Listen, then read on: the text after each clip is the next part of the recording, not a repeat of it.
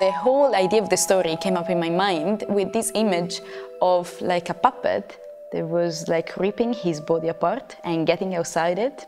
So it was like, oh, there is something there.